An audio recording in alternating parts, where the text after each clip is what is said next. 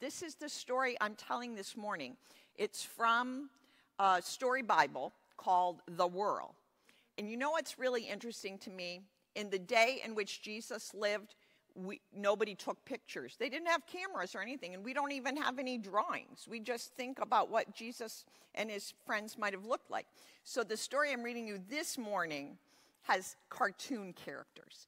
Jesus wasn't a cartoon, and his early people in the church weren't cartoons. But that's our story this morning.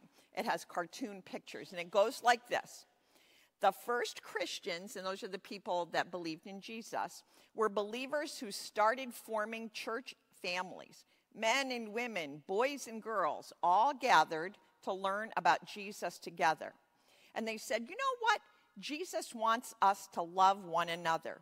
He said we should love others like God loves us. And so all the people decided they would work very hard to show their love to everyone.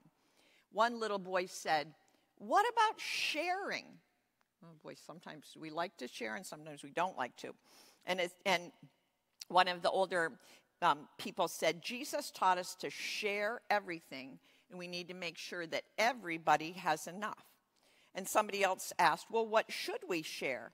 And they said, we should share our food and our money and all the things that we have. And so the story says this isn't in the Bible, but they were thinking about how this might happen.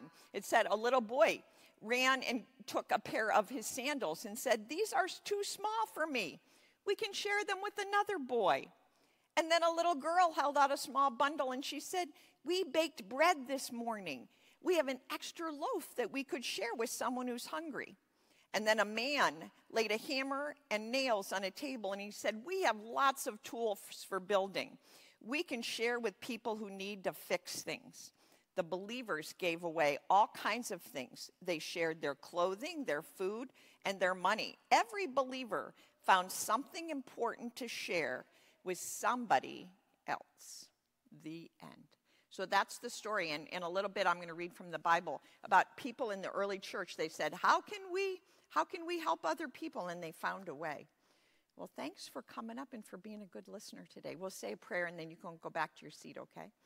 God, I thank you for this day, and I thank you for all the children of this church and the children of the world.